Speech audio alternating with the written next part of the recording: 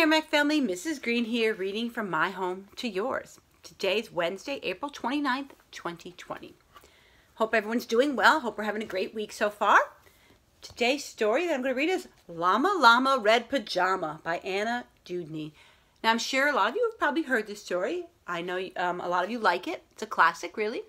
So I hope you enjoy it. It might be another one of those stories where you might want to pause and wait and read it at bedtime. It's a really good bedtime story. So I hope you enjoy it, and if you'd like, just hold off and watch it later at bedtime.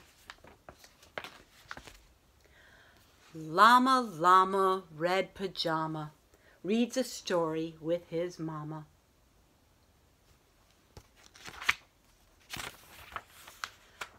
Mama kisses baby's hair. Mama Llama goes downstairs. Llama, Llama, Red Pajama feels alone without his mama. Baby Llama wants a drink.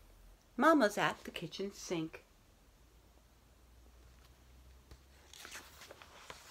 Llama, Llama, Red Pajama calls down to his llama mama. Mama says she'll be up soon. Baby Llama hums a tune.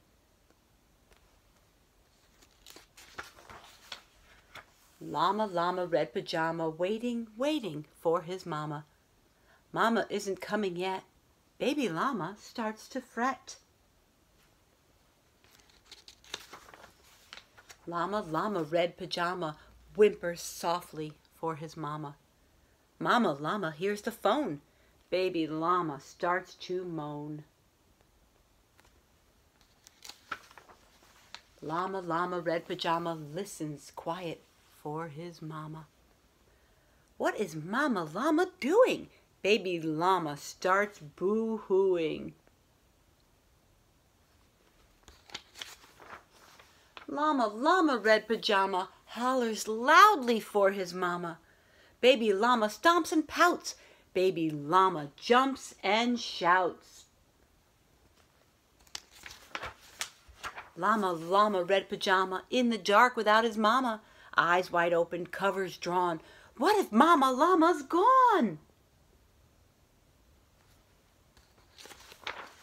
Llama, Llama, Red Pajama, weeping, wailing for his mama. Will his mama ever come? Mama Llama, run, run, run!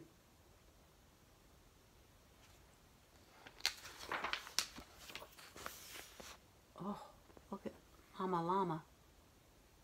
She looks very worried now, doesn't she? Baby Llama, what a tizzy. Sometimes Mama's very busy. Please stop all this llama drama and be patient for your mama.